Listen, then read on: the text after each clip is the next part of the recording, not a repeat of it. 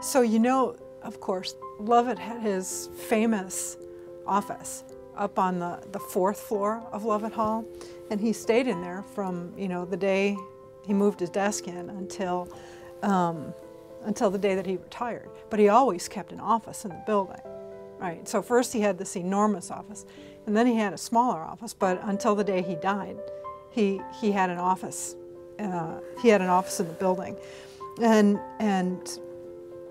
one of the things we have in here is this box of things that were in his desk after he died, and it's, you know, mostly memorabilia, but that's not all. We've got his glasses, the little case that they came in.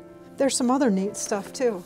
There's a beautiful leather-covered volume with his name on it of the book called Houston as a Setting of the Jewel, the Rice Institute, 1913. We've got his notebooks, little address books and little books that you know, he made notes to himself in.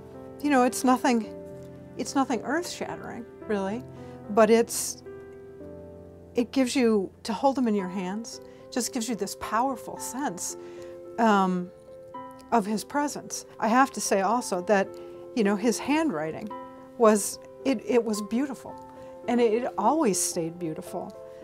It's fascinating to open them up and see, you know, the people that he corresponded with all over the world. You know, academics in Italy, in France, Germany. You know, you can feel his presence, feel his hands on these things. One of my favorite things in here is this.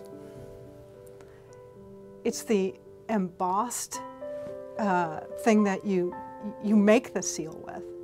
It's really heavy, must be lead. So you see the seal backwards on here.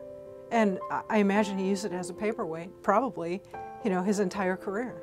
What's remarkable about this is that it helps me understand Lovett not just as, you know, sort of this abstraction who had a vision of the institution, but as a living, breathing human being who, you know, had to keep notes so he wouldn't forget what he was supposed to do. He went to work. He got up, he got dressed, he walked to work, up all those flights of stairs to that office, and he sat down at his desk just like everybody else does.